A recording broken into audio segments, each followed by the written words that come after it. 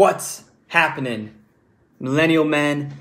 Today, day 8 for daily motivation. Thanksgiving Eve here on the West Coast, America. Tomorrow's Thanksgiving. Today's motivation lesson simply is this, all right, my friend? Be grateful. Now, I know you're going to hear this a bazillion, thousand, billion times over the next few days, so it's not anything new. But seriously, focus on actually being grateful.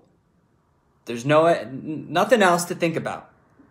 The big personal development lesson, motivation, is just be grateful. There's so many people that don't have what we have. There's so many people that, have it worse off.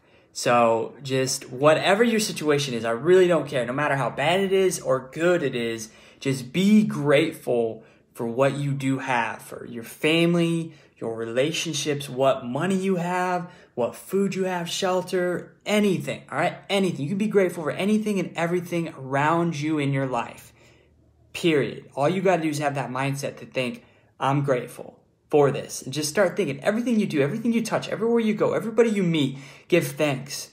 Be thankful. When you wake up, say thank you. When you go to bed, say thank you. There's a quote that says, I don't know who said it, but if you just say the prayer, thank you for your life, that will be suffice. Living in that state of gratitude is so powerful. Go into the Thanksgiving holiday, the weekend, today, Black Friday, the holidays, Cyber Monday. It's so easy to get stuck in all that stuff and getting and things and acquiring, but go into it with an attitude of gratitude. Really, really, really be grateful. I'm going to try to do this myself. Everything around me, everything I have, be really extra grateful, and I think it really changes things.